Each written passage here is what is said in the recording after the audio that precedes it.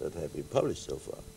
In the Do you psychosomatic, see what I mean? yes, I do. In the psychosomatic field, can you give an example of a case that you've treated? Oh, well, yes, for instance, yes, I can. I believe you had an interesting case of psoriasis. Right. Can Exactly. you, Well, can you, yes, that was a patient, what was it? Well, it must have been about 30 or so, a lady, an English lady. And she suffered, she was at the dermatology clinic in Zurich because she suffered from generalized psoriasis and erythroderma, which in those days, this was about, must have been about 40 years ago, which in those days without cortisone, etc., could easily be lethal. And the professor of dermatology didn't know what to do, and so he called me and said, could you perhaps do something for the poor patient? And so I came and saw her once and asked her to pay attention to her dreams, if possible.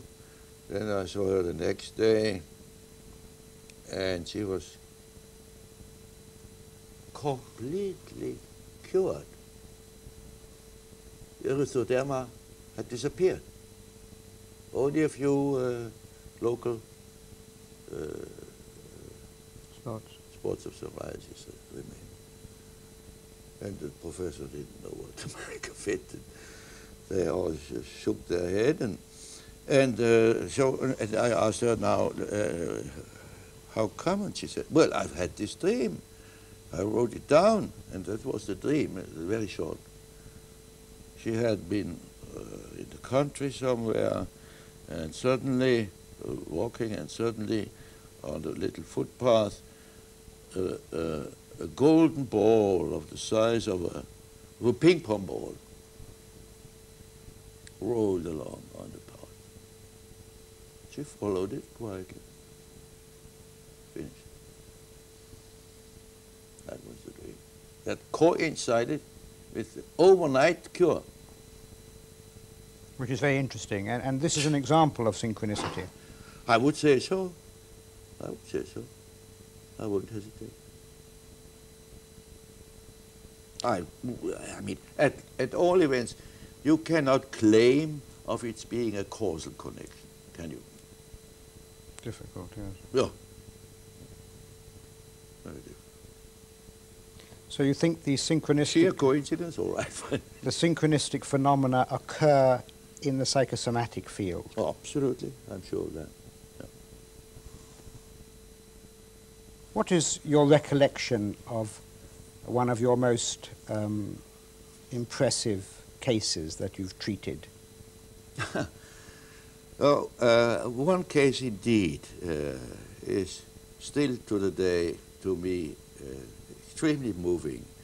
That was in the early days at Burghölzli. It must have been in 1930, when I took over the most disturbed ward of male patients, and my predecessor recommended me not to go near one patient who was standing like a statue in a corner there, because he was supposed to be dangerous, hit or whatnot.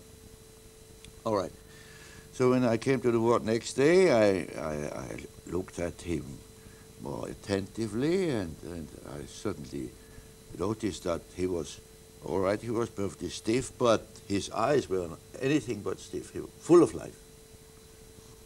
So I thought there was something should be done, and approached him, reached out my hand, and he immediately took it, shook it very heartily, and I took him along, said, come with me, and took him out of the ward against heavy protest of the nurse, and took him to my room and asked him to sit down and to tell me what was bothering him, etc. Immediately started talking. fast, somewhat subdued but fast, poured out a lot of material. And after an hour I took him back. Next day took him again to my room, and then further days I went to the park with him, walking, and he simply was pouring out all the stuff. And after 2 weeks, after 1 week he was on a good ward, and after 2 further weeks he could be discharged, dismissed. And then in 1939 there was a Swiss national exhibition in Zurich, town milling with people, and one Sunday I also decided to go downtown with my wife, and there's a Limmat, somebody from across the street beckoned and waved to me. At first didn't understand why, and then I realized it was this fellow, this patient. That was 8 or 9 years later. And he came over across the street. I was very, very friendly, very happy, and presented me with his bride, a nice little young girl. Told me that he had been working ever since he was released from Burghölzli, and was very happy and made his living and was looking forward to getting married, etc., etc. Then he took his leave of absence and whispered into my ear, and isn't it striking, doctor, what good such a disease can do for you? So I thought, this is now a case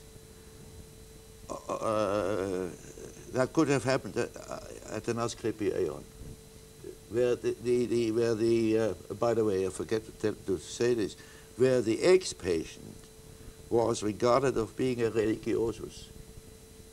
That was all that was required. You didn't even have to make an offer or sacrifice or anything. The people there were sure that you were transformed into a religiosus. Well, thank you very much indeed, Professor Meier. The door.